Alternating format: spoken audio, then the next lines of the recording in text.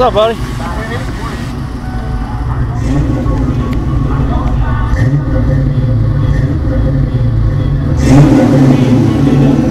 I heard you coming.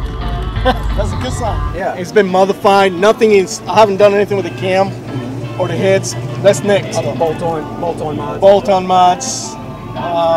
Lot of mods. Yeah. Lot of mods. Yeah. If the sun comes out, you'll be able to see the sparkles. But without the sun, that won't come out.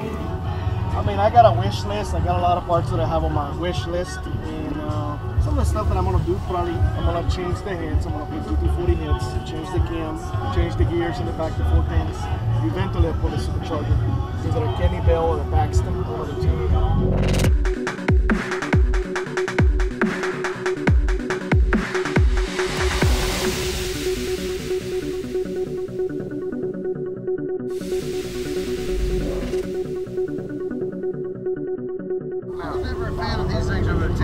No, the Mustang guys call them the cheese grater lights. Now that's why you see a lot of the GTs, they have the LX lights in them. They take them old things out. You know how the Mustangs always have the 3-bar tail lights? I guess that's what they were going for, is the 3-bar. Maybe years down the road, you know, it'll kind of look back as a cool retro thing, but it still hasn't quite got me yet.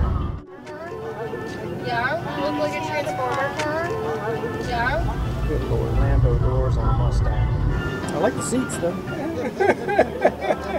Oh Lord, that was